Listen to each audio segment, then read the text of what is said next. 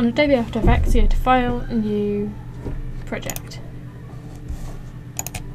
Okay, and then you get a project bar up. So then you have to import the clip that you want to use. So File, Import File, and then you choose the shot that you want to change.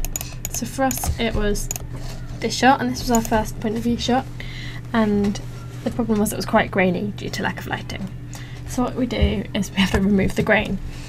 And so you need to drag your movie into this little icon, and then you get a composition, and it comes up here.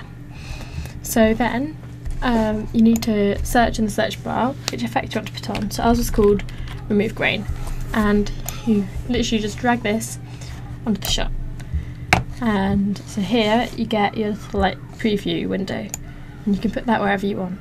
And we can also move the time of the shot. If we drag this thing, going very slowly. Yeah, and that just goes to a different place.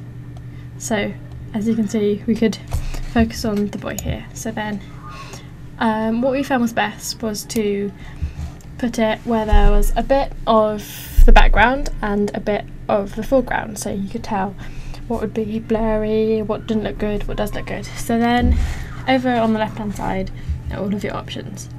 So you can open them up, and as you put an effect on them, so such as red noise reduction, that's obviously going to produce the red that you see. So if I drag that up, we see an effect like that, and if I drag that down, we see an effect like that. So then you can do the same with green and blue, and then fine tuning. So chroma suppression, that's quite self-explanatory. It suppresses the colour.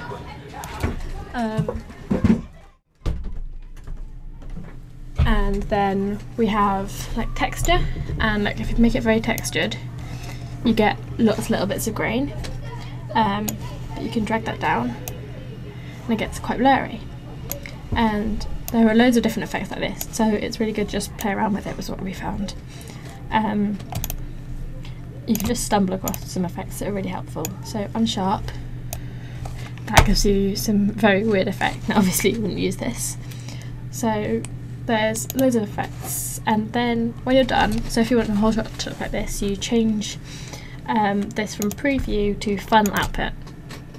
And if I did that, that is what my shot would look like. And so then you go to composition and add to render queue, and then when you're ready you hit render, and after a while, it does take quite a long time, your shot will be ready, and then you pop it back into Premiere Pro.